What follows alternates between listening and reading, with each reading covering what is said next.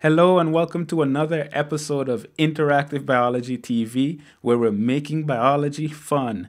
My name is Leslie Samuel, and in this episode, episode 16, I'm going to be talking about the neurotransmitter. We've been talking about the nervous system, we've been talking about neurons, and we've been talking about the action potential and how that travels along the neurons all the way to the ends of the neurons. What we're going to do today is we're going to focus a little more closely at the end of the neurons, the place that we call the axon terminal. Now, neurons do not exist in isolation. They are interconnected. They connect to other neurons, as you can see right here. There's a connection here. You can see there's another connection here and another connection here. And basically, when there's a signal in one neuron, that can send a signal to other neurons, many other neurons or glands or organs. This is the way the nervous system communicates, and there needs to be these connections, and signals need to go from one neuron to the next. What I'm going to do is I'm going to zoom in on this connection here, and we're going to take a closer look at it.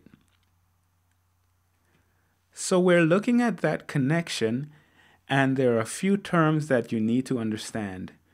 The connection between neurons, we call that the synapse.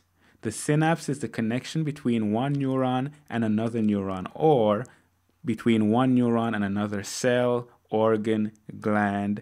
We are basically talking about the place where neurons connect with other cells. Another term that you need to know is the synaptic cleft. And the synaptic cleft is basically this space here that's between the neurons. Most neurons don't connect physically. There's a small space between those neurons where they connect, and there's some important things that are happening there, and we're going to look at those things today. Another term you need to know would be the synaptic vesicles. And you can see there are a number of vesicles in here. And what's unique about these vesicles is that inside of those vesicles, we have neurotransmitters. And you can see examples of neurotransmitters here. This is a neurotransmitter. And we have 3 in here, 3 in here, 2 in here, 1 in here. These are all neurotransmitters. Another term that we need to be familiar with would be the receptor. And the receptor is the protein or the part on the receiving cell that binds to the neurotransmitter. And you can see a perfect example of one here. Some other terminology that's not on this image is, since we're calling this the synapse, we have 2 membranes. We have this membrane here, and we have this membrane here. The membrane that comes right before the space we call the presynaptic membrane. So that's this membrane here. And the membrane that comes after the space, and that would be this membrane here, you guessed it, we call that the postsynaptic membrane. So those are the terms that I want you to be aware of as we go into talking about what happens when the action potential reaches the axon terminal. So we've spoken about the action potential, and the action potential travels along the axon, and I want you to imagine with me an action potential coming down this axon and reaching the axon terminal. Now, there are a number of things that happen when the action potential reaches the axon terminals.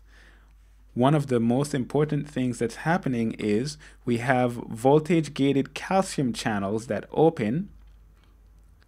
And when voltage-gated calcium channels open, calcium ions that are concentrated outside, so I'm going to write C8+, those are going to rush into the cell. This is a very important event because it causes something that's very significant. It causes these synaptic vesicles to fuse with the presynaptic membrane, and you can see an example of that happening right here. When the synaptic vesicle fuses with the presynaptic membrane, that causes the neurotransmitter to be released into the synaptic cleft.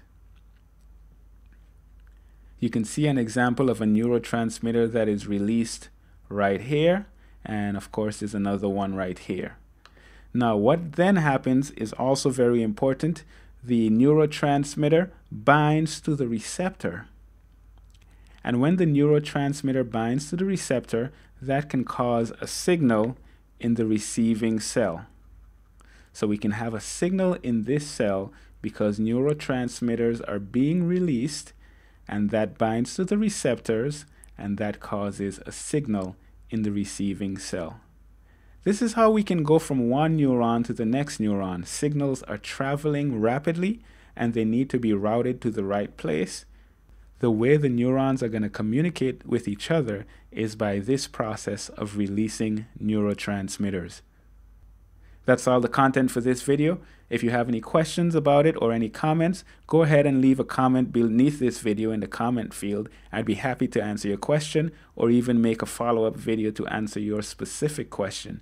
That's all for this video, and I'll see you in the next one.